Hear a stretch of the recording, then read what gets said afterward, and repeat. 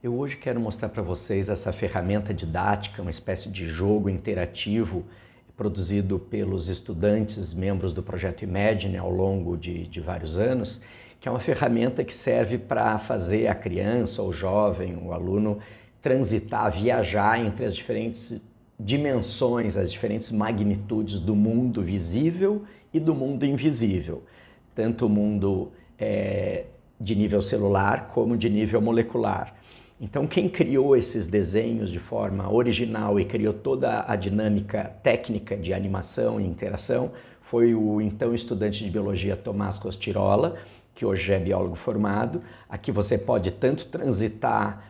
como um zoom que aproxima e afasta, como você pode ir direto às diferentes dimensões, que vão então de coisas muito grandes e visíveis, como um estádio de futebol, até chegar numa formiga, numa célula, num cromossomo e finalmente no DNA. Inicialmente a versão do Tomás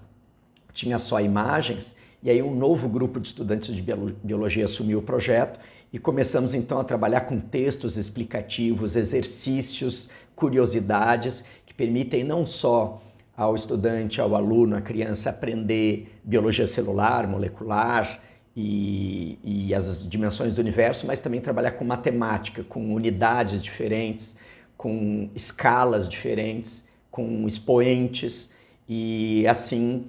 fazer a criança não ter mais medo de aprender coisas que ela não pode ver e tocar. Essa ferramenta está disponível de graça para todo mundo que quiser usar em 3 idiomas: português, inglês e francês. Basta entrar no site do Projeto Imagine, na página As Escalas da Vida, que também está em 3 idiomas, e baixar o arquivo. Atenção, tem que clicar na imagem, vai então abrir uma tela com uma página de códigos, né? Então tem que fazer o download, tem que salvar no computador, depois clicar em cima e aí abrir na tela do computador do celular para usar livremente.